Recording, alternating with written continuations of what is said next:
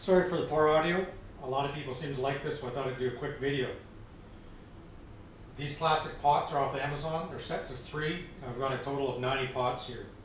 They're all attached to 2x3s that are attached to the studs of the wall with a piece of poly between the plastic pots and the 2x3s to keep moisture away.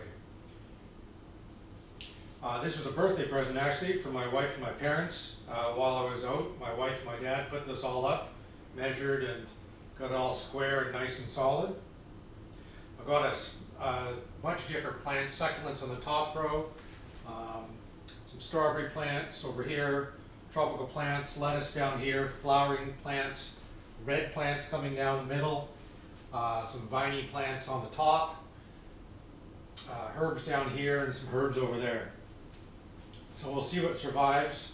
I think it's be an ongoing experiment to see what looks nice and what works well. One of the interesting things with this is that the bottom 1.5 inches or so of each of these pots holds water. Once it gets above that, it goes down to drain the bottom and goes into between the two and goes to the trough below. Once that one's full, it'll continually going down and down and down. So the idea is that you could water a whole lot at once if you want to use that method. Of course, using that method means the last 1/2 inch or so of soil is going to be sitting in water. So you have to have plants that like that. You can also plug these holes up, if you don't want water to go a certain direction or whatever.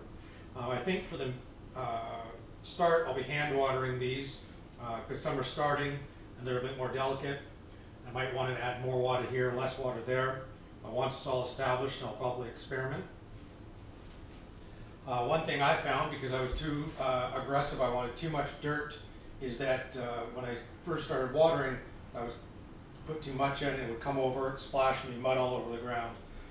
So that's really not a design problem necessarily, that's more I just wanted too much soil in. They're not particularly large, so I wanted as much as I can get in there. Anyways, I'll give you a little bit of a tour.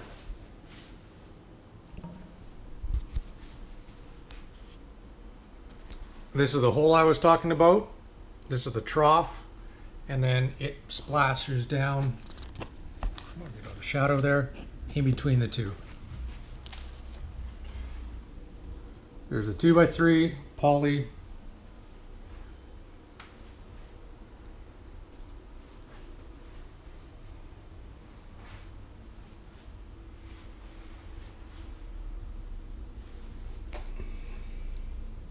If anybody knows what this plant is, let me know.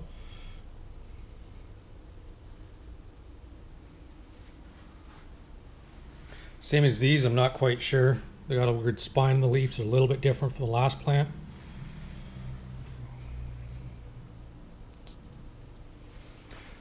Hopefully it looks pretty neat in a month or two when everything fills out. Plan is to get some grow lights above them onto the ceiling, have it facing down there so I can provide them with a bit more light. There's the one window to the left, but it really doesn't get as much light as I think they need. All right, well, I hope you like this.